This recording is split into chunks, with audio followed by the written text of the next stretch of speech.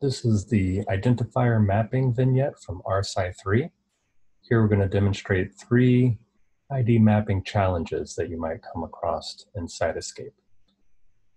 The first step in the vignette is to install RCy3 if you haven't already, and then to ping Cytoscape to make sure it's installed and running. Now we're going to open up a sample session file with this handy function. And here we're going to perform our first ID mapping between ensemble yeast identifiers, which look like this, over to entree gene identifiers. And those are the parameters in our map table column function. Run that function, scroll to the right, and you'll find a new column of entree gene identifiers. For the next challenge, we're going to map from protein ID types to gene ID types, and we'll do this on an example network from the string database. To do this, we'll need to install the string app. In Cytoscape 3.7 and above, you can do that by running this function. And then we're going to run this command to direct the string app to query the string database for a breast cancer network and bring it into Cytoscape.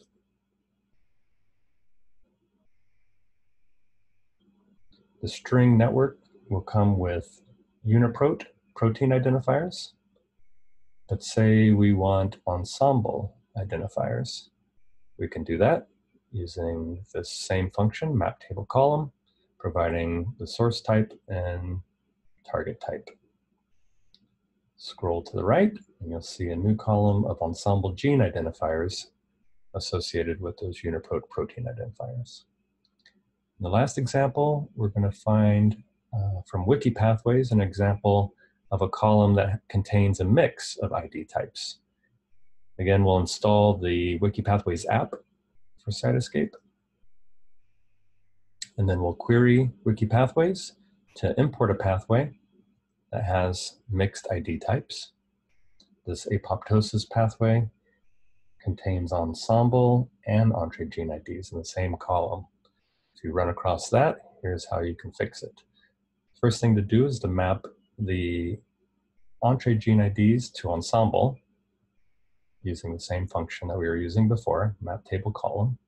You scroll to the right, that'll give us a set of ensemble identifiers associated with our original entree gene ones. Now we want to merge those into a single column so that we can use it for further data mapping or visual styles.